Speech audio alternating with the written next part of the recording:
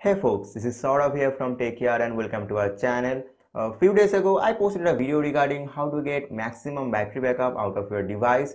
And in that video, there were few clauses. And the first one is that you need to have you need to be rooted, and your device should have the exposed installer installed. So in that video, one guy told me that I have to do a video regarding how to get maximum battery backup without even having root, and that will be a pretty good thing for him. So guys, do subscribe to my channel for more videos like this, and let's get started.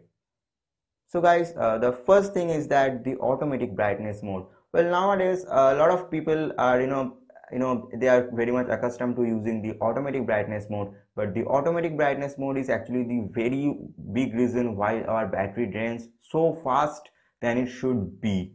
And in case of the automatic brightness mode, there is a sensor. Automatic brightness sensor is working inside the device, and it's working 24/7. If you are just enabling it for 24/7, so the sensor is working 24/7, and it uses a lot of battery backup. And whenever you are switching on your device or unlocking your phone, it tries to get accustomed to the environment, the brightness of the environment, and it really it takes up a lot of huge battery juice. And one more thing guys, if you want a better battery backup, do go for Super AMOLED or AMOLED devices, because LCD and TFT displays does have a tendency of using more battery juice than the AMOLED ones. AMOLED ones are the best for having more battery backup. So now coming to my next point guys, and which is the network connectivity. Most of the cases, I have seen in my phones and others devices as well, they always keep on the automatic selection mode.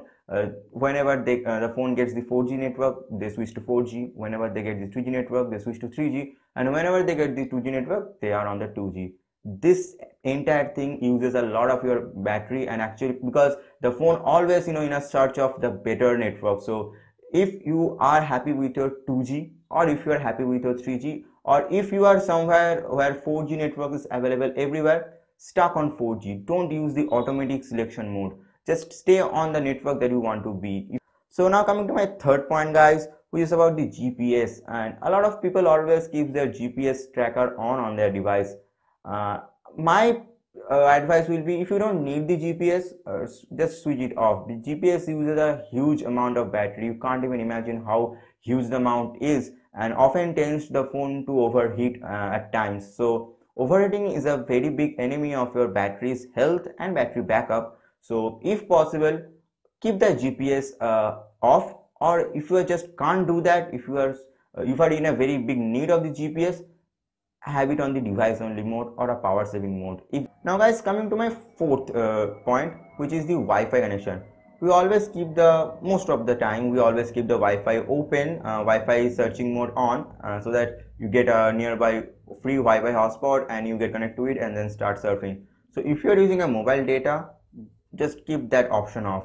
The more you keep the options of your phones, features of your phones off, the more you get the battery backup. And most of the time when the companies market their battery backup, they always give us the clause that they haven't used these features switched on while they were checking the battery backup. So now coming to the next point guys, it is something related to gesture control. Well, nowadays a lot of phones are coming with gesture controls. Even if they are not coming with that, they're coming with the tap to lock, double tap to wake, double tap to switch lock the phone. And sometimes they're also coming with hall sensor effects, like we get in the Asus phones. We use different kind of flip covers, and they switch their display in that way. So this kind of I have personally faced this with Asus Zenfone Max. With one of my friend's device was the battery was draining so fast after enabling the hall effect mode, and it really was painful for at times. And when I switched that feature off, the battery backup was pretty remarkable regarding the previous one. So well, now guys, coming to my next point, which is the system app disabling. Well, whenever you buy an Android phone, we get a lot of Android Google stuff that we don't use most of the time, like Google Hangout, for an example, or there are many Google apps that you don't need, or there are few apps that are pre-installed and that you don't need for yourself. So most of the time you can't uninstall them. So there is an option. Go to your app manager, go to your settings, then go to your applications, go to all applications and disable those apps. they will be permanently hibernated, and you won't be bothered by their hibernation, but you will definitely get a better battery backup, and obviously will get a better amount of RAM. Guys, coming to my next point, guys, which is the using the your own Android OS. We always use battery enhancer apps, battery saver apps, or RAM cleaning apps most of the time. So I don't recommend you all of them. I just don't use them for myself as well. If you want to have more free RAM available, go to your developer options, and then you will see an option called limit system background app limit. So there is a background app limit.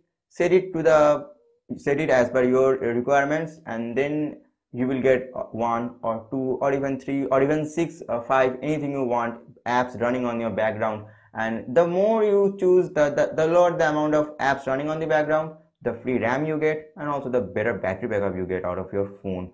So guys, now the last point is a very tricky, or very, I have said about this in a previous video. The link will be in the cards. Don't expose your phone's battery to heat.